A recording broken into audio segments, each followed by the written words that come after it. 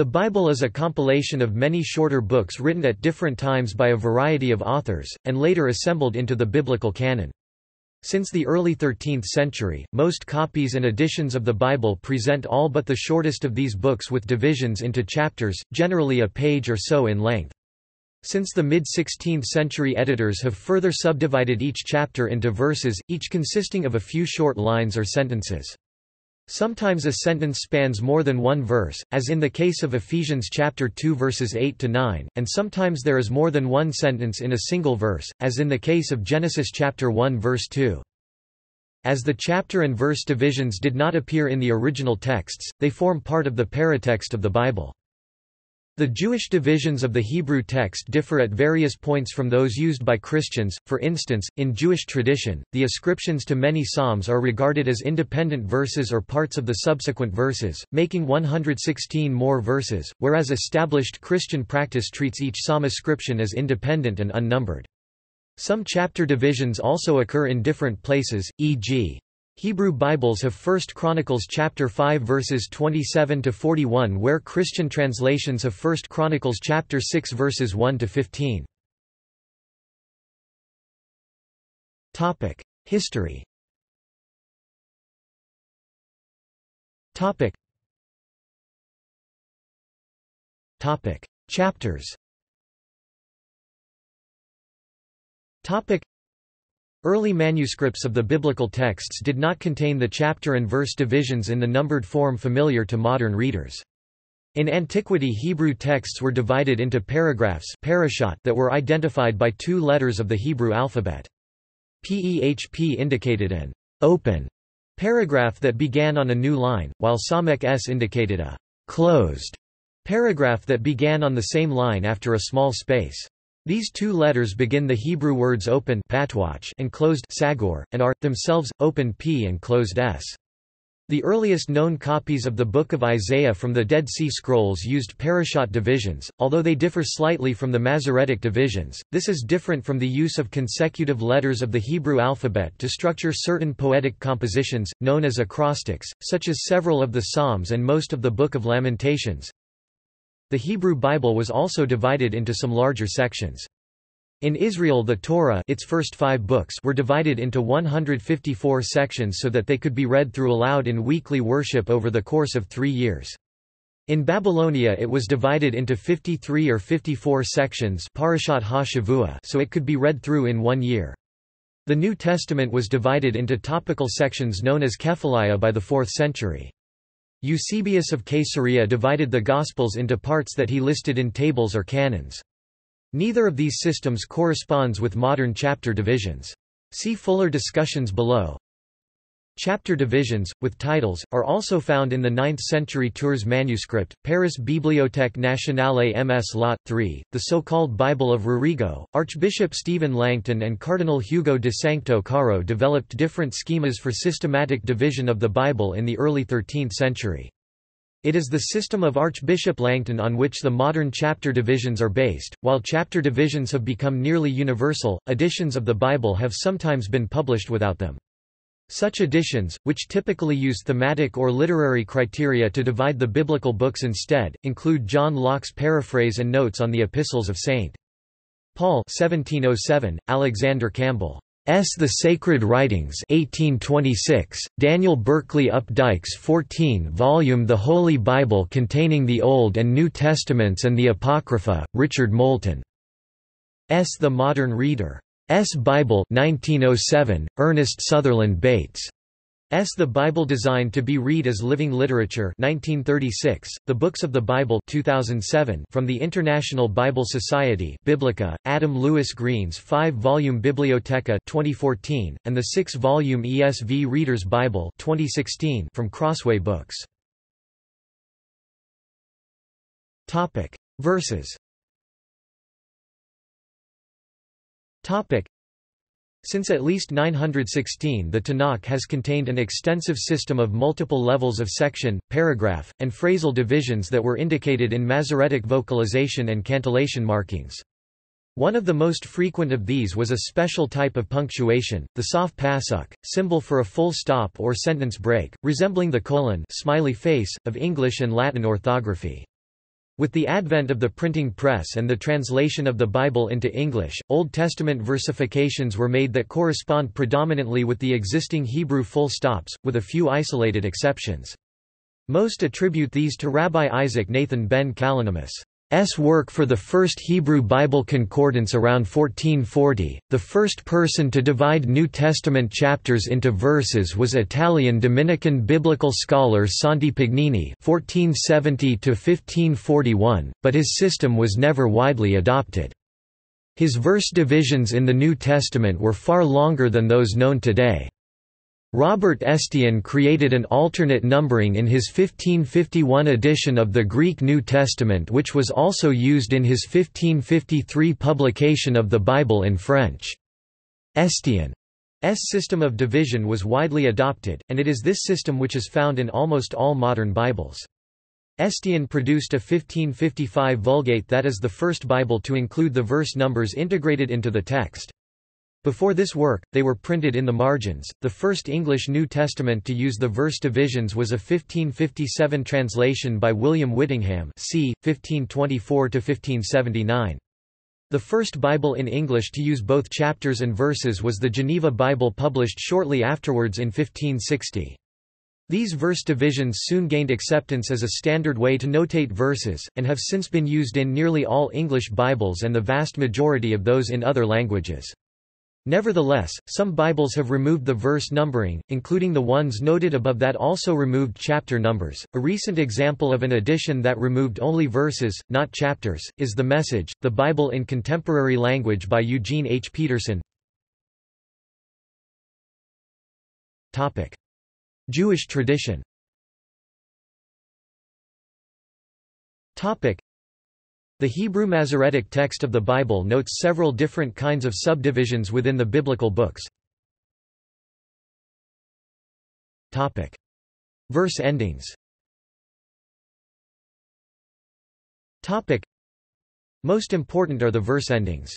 According to the Talmudic tradition, the division of the text into verses is of ancient origin. In Masoretic versions of the Bible, the end of a verse is indicated by a small mark in its final word called a siluk, which means stop. Less formally, verse endings are usually also indicated by two horizontal dots following the word with a siluk. Topic: Paratio. Topic: The Masoretic textual tradition also contains section endings called parashot, which are usually indicated by a space within a line, a closed section, or a new line beginning an open section. The division of the text reflected in the parashot is usually thematic. Unlike chapters, the parashot are not numbered, but some of them have special titles. In early manuscripts, most importantly in Tiberian Masoretic manuscripts, such as the Aleppo Codex, an open section may also be represented by a blank line, and a closed section by a new line that is slightly indented. The preceding line may also not be full. These latter conventions are no longer used in Torah scrolls and printed Hebrew Bibles. In this system, the one rule differentiating open and closed sections is that open sections must always start at the beginning of a new line, while closed sections never start at the beginning of a new line. Topic: Sederim. Topic: Another division of the biblical books found in the Masoretic text is the division of the Sederim. This division is not thematic, but is almost entirely based upon the quantity of text. For the Torah, this division reflects the triennial cycle of reading that was practiced by the Jews of the land of Israel. Topic: Christian versions. Topic: The Byzantines also introduced a concept roughly similar to chapter divisions, called kephaliah, singular kephalion, literally meaning heading. This system, which was in place no later than the 5th century, is not identical to the present chapters. Unlike the modern chapters, which tend to be of roughly similar length, the distance from one kephalion mark to the next varied greatly in length both within a book and from one book to the next. For example, the Sermon on the Mount, comprising 3 chapters in the modern system, has but one kephalion mark, while the single modern chapter 8 of the Gospel of Matthew has several, one per miracle.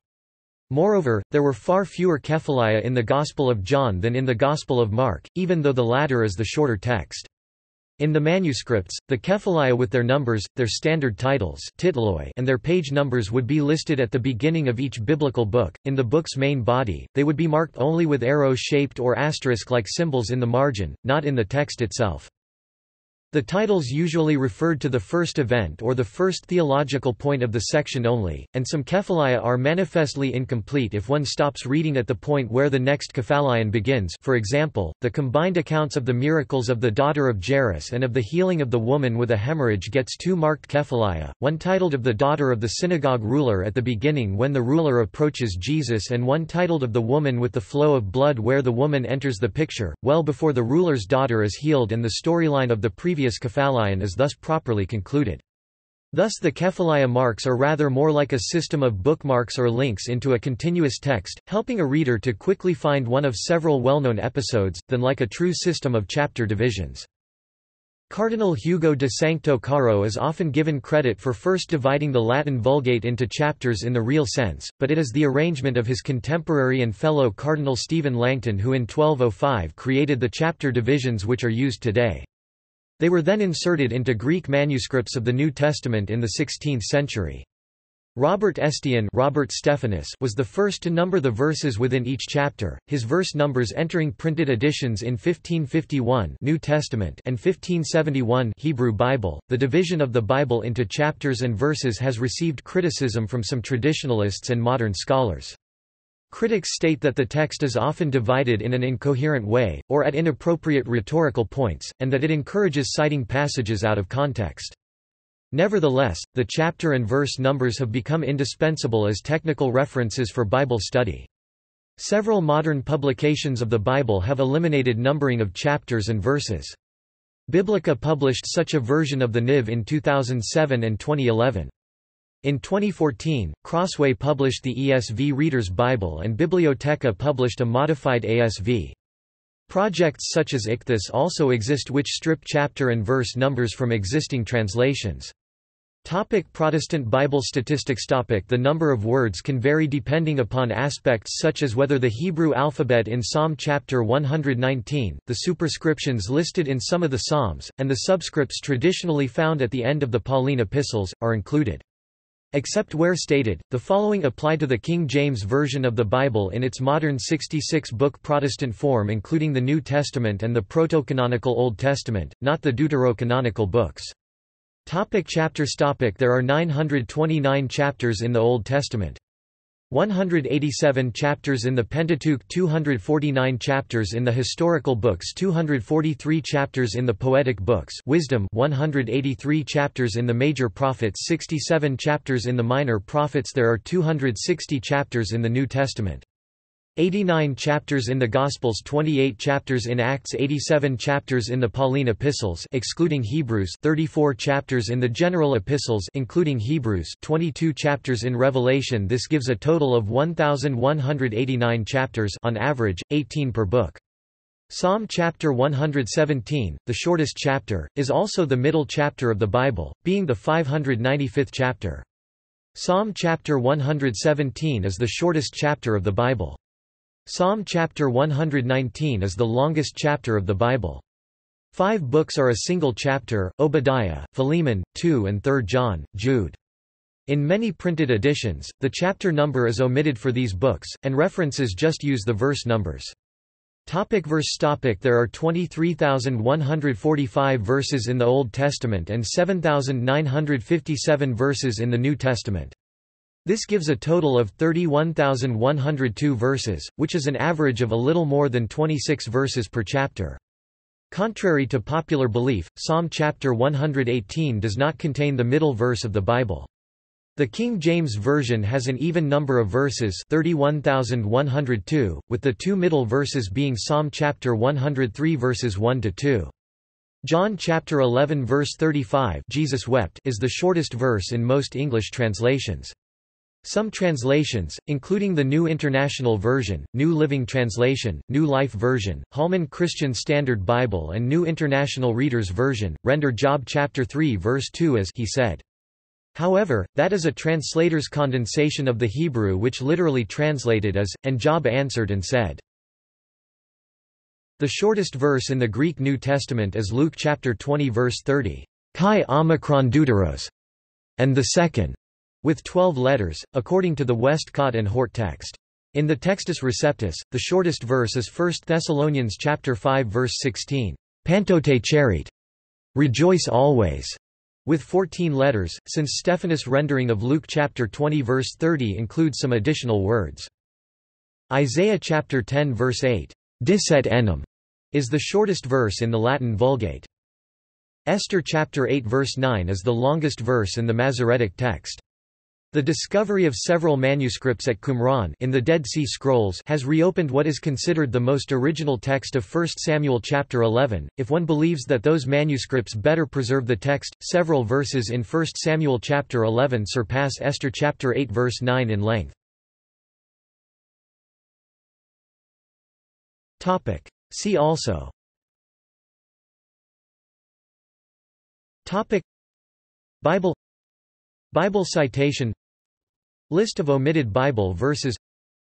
Parashah. Topic. References. Topic. Topic. External links. Topic. How many words in each book of the Bible? Sortable table of data about chapters, verses, words, and other info on each Bible book. Step documentation. OSIS documentation. Alternate versification.